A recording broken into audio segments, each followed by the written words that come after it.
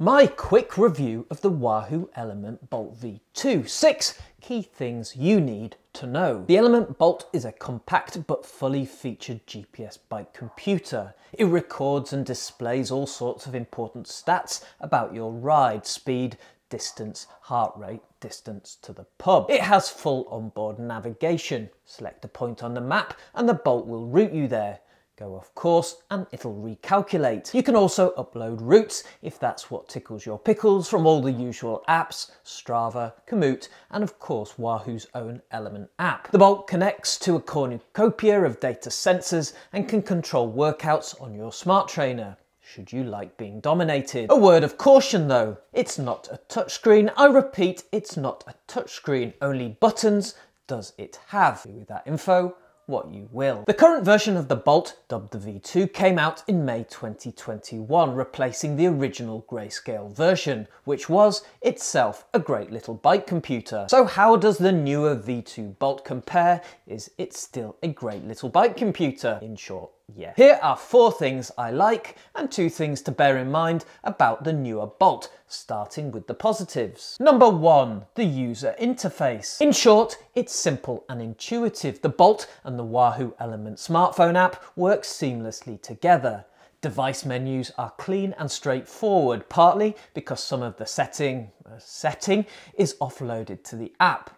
That won't suit everyone, but for me, chef's kiss. Number 2, the screen. I love this screen. It's the best I've seen on a bike GPS device, or at least equal best. The display is sharp and bright. The text and numbers are well defined and easy to read. It has a nice matte finish that reduces reflections on a sunny day. The Bolt V2 has a colour display, although Wahoo hasn't gone full rainbows and unicorn vomit. Colour usage is subtle, but definitely improves the map displays and the turn-by-turn directions. Number 3, the buttons. Yes, buttons, but hear me out. I like how they feel. They have a rubbery, textured surface and a nice positive click to them. I particularly like the 3 on the front. They're easy to access while riding. They change function depending which screen you're on. Handy labels appear on the screen to tell you what that function might be. And finally, they don't collect rainwater,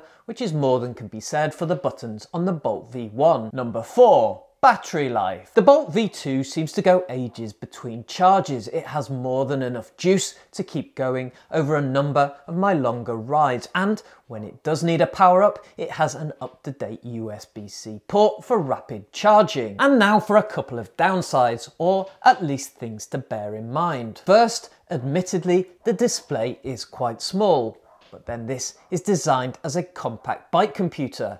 There's a trade-off. Perhaps if you need it mainly for navigation, a larger screen would allow you to see more map. For me though, I've found it big enough. A bit like me in the trouser department. Second, whilst it has all the key features to support your riding and training, the Bolt doesn't have all the bells and whistly ones from the likes of Garmin. But then, maybe you value simplicity and ease of use, in which case the Bolt wins. And there we have it, a great looking compact Velo GPS that looks pro on my bike, even if I do not. You may have noticed this video's a bit shorter than my usual ones. It's a bit of an experiment. If you enjoyed it, then please do hit the like button. I plan to intersperse some shorter and longer videos going forward. Make sure you subscribe to see all of them. Links to my longer form videos are in the description. Encore une tête!